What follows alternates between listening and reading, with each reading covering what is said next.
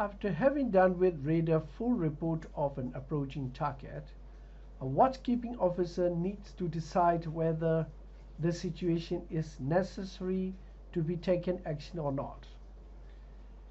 In case if you need to refer how to find the information of target vessel, please check the video in UQ OAW triangle of relative plotting.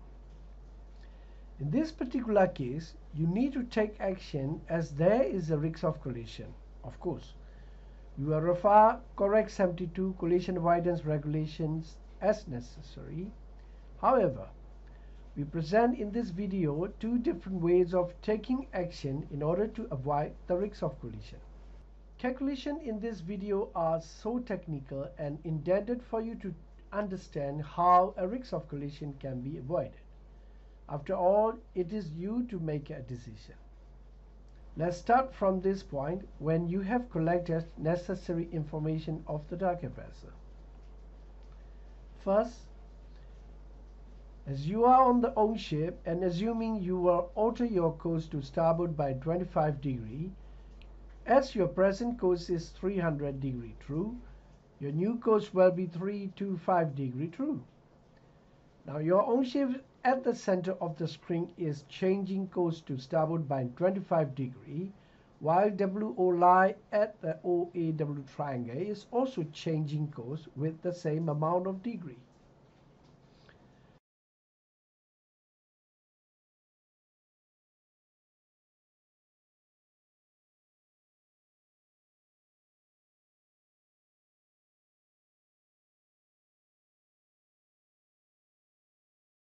The point O at 1600 time mark is no longer at the position and shift to O1 as a new point on the new course of own ship.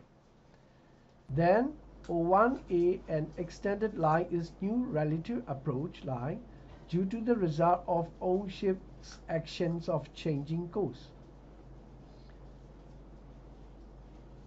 New CPA will be 1.7 nautical mile and the target vessel will pass on the port side of the own ship.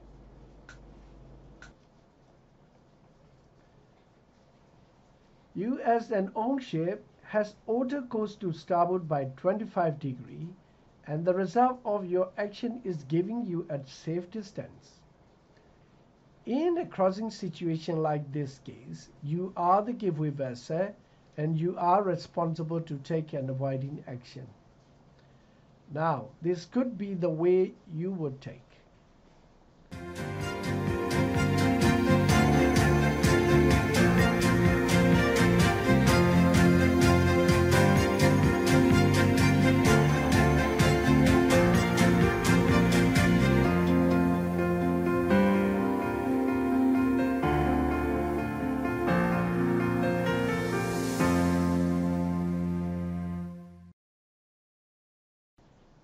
Technically, there are other ways to take action.